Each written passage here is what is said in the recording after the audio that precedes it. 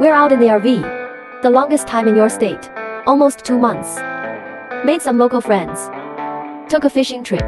There are those who often ask to go to the house for dinner. It's been raining a lot lately and we're in adventure mode. What do you mean adventure? We've been having showers today. I can't believe we chose to grill our own skewers on the rooftop of a residential building. We get the charcoal and the stove ready and start the fire. Just as we were about to light it, it started to rain. So it took us half an hour to raise the carbon. But the result is still better.